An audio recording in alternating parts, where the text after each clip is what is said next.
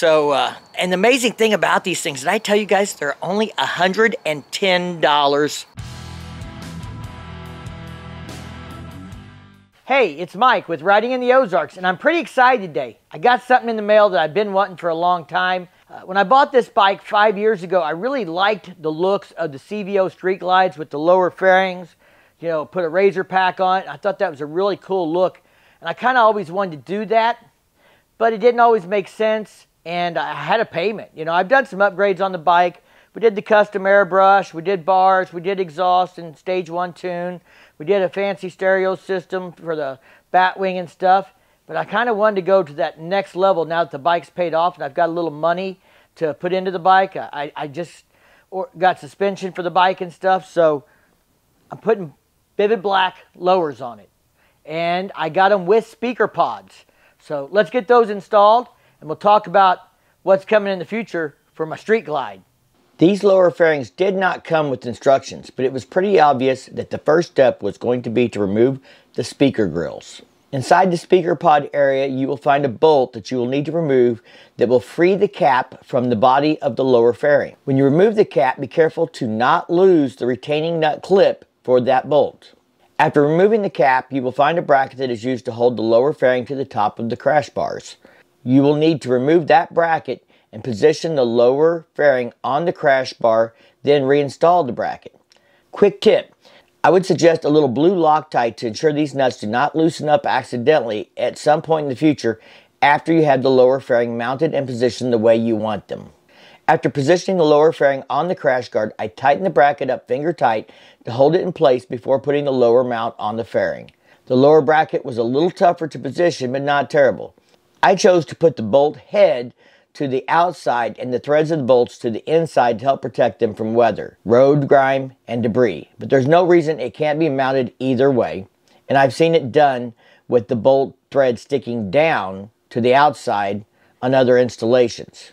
Next, make sure you have the retaining nut clip inserted into the cap and position it over the crash bar and reinstall the bolt to the retaining clip in the cap from the speaker pod opening.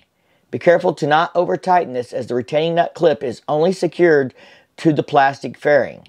If you over-tighten it, you will crack or break the plastic. This model is vented, so that allows you to get more airflow when it's hot, or you can close the vent to get additional protection from the colder rain when needed.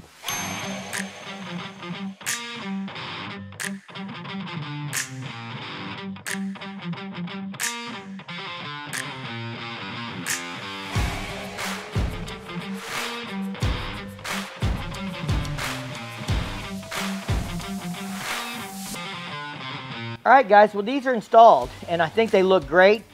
I haven't got any speakers in them yet. That's coming down the road. That'll be another video. But I got big plans for that. But a big shout out to Tcmt Moto. I'll be testing these out. The vents seem like they slide open and close pretty easily.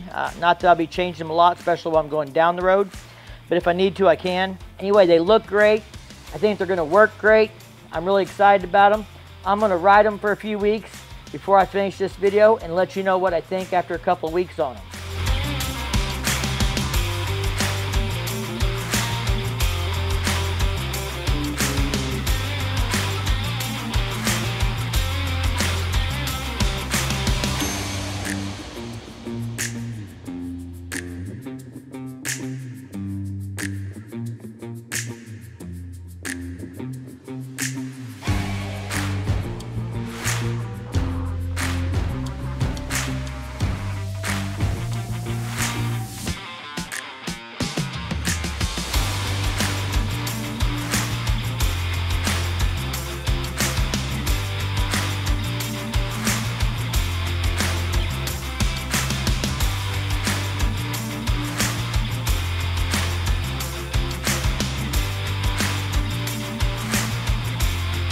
Alright guys, well I've had these lowers on the bike for about 2 weeks now.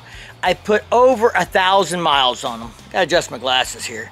We just got done cleaning the bikes and stuff, but I have had no problems. Nothing's worked loose. Everything has stayed tight.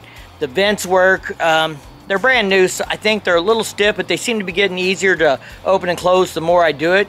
I really haven't had to do it a lot, but when we were coming back and it was 46 degrees in the morning when we left, I wanted the vents closed. By the time it got up to 80, I wanted them open, and I could definitely tell a difference. So having those vents works, that helps. Allows you to stay warm when you need to, cool off when you want to. So, and the amazing thing about these things, did I tell you guys, they're only $110. Yeah, you heard me, that's for a pair, yep, $110 for a pair. Not for just one, for a pair. I know, I about fell out of my chair too. I'll leave a link to them in the description down below where you guys can check them out if you're interested in a set of lowers like this. Now, I think the design is a little different than some of the others. I can't tell that these are interchangeable where you could take the speaker pods out and put dash doors in to have little glove compartments and stuff, but that's okay because I ordered these with the speaker pods intended to be in them, and that's what I got because that's what I wanted them for. But I think they have them with other options where you can get them with the little dash doors in them and stuff like that on their website. So make sure you check out their website, check out the link below.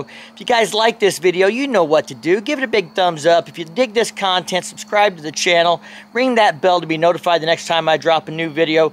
Thank you for your support, and as always, stay safe and keep on riding. We'll see you in the next one.